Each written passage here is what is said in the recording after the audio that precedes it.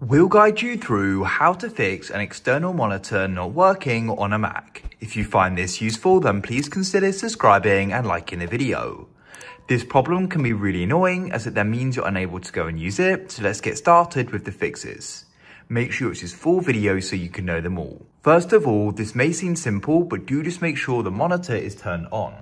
So in this case, the button is on the bottom right of it here, so I can go and click on it and go and see if that'll then go and work. As you can see, it's now starting, but the screen is still not appearing. So the next thing we need to do is make sure we've got the correct input selected on the monitor.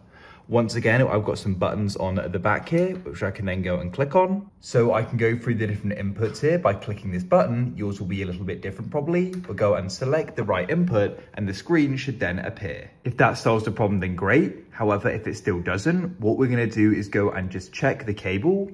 So what I recommend you do is you unplug it on your Mac and also on the monitor as well. And what you can do is just go and switch the ends around. Make sure they're both firmly plugged in at both ends. For the next fix, come onto your Mac. Now what we're gonna try doing is performing a restart. Often this can go and solve the problem. So go to the top left of your Mac and go and press on the Apple icon like so.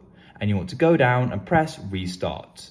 You can then go and confirm a decision by pressing restart again and now go and wait. Hopefully when it starts, it's now working. And if it still isn't, make sure the monitor is turned on, the correct input is selected, and you can try replugging the cables again. So hopefully with the help of this video, you've got your external monitor working.